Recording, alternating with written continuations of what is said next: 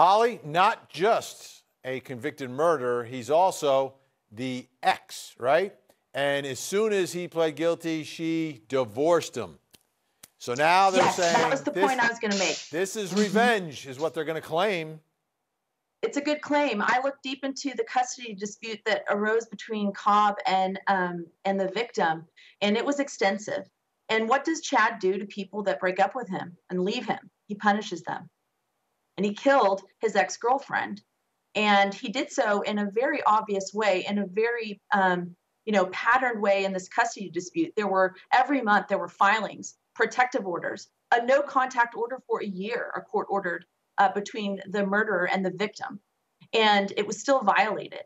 So I'm a little bit, I'm distrusting of Chad, because I think that the defense has actually a very good strategy, because so far the record for women that have crossed Chad isn't going very well. And when Ms. Stefanko divorced him in 2014, I don't think that, I think he's trying to punish her for that. I certainly don't know. And I don't know why this evidence, if it's true, didn't come out at the time of the original arrest of Mr. Cobb. So that fact is going to need to be explained to the jury. And I definitely think this is a pattern and practice of a high conflict personality in a custody dispute. Watch out for those people, by the way. And I'm confused as to why this evidence didn't come out earlier. Let's take a listen to the victim's mom, who spoke with Court TV today. The justice in this trial is for Ashley, and it's also for my grandbaby. My grandbaby loved her mom, and she should not have had to go through this. We shouldn't have had to go through this. There was no reason for this to happen. I just want everyone to know what a kind person she was and what a great mom she was. My daughter, she was the most gentle person and that you could ever meet. She loved the world. She thought the world was kind, and she trusted everyone. Her smile could light up a room. Her kindness, her smile, just her smile. Extremely sad. It always is. Joseph, though, she was talking about her granddaughter. That's Ashley's daughter. She was 7 at the time her mom was murdered. She's now 15.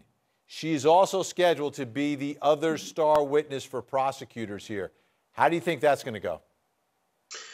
Well, that all depends on her ability to remember and remember accurately. Now, why are they calling her?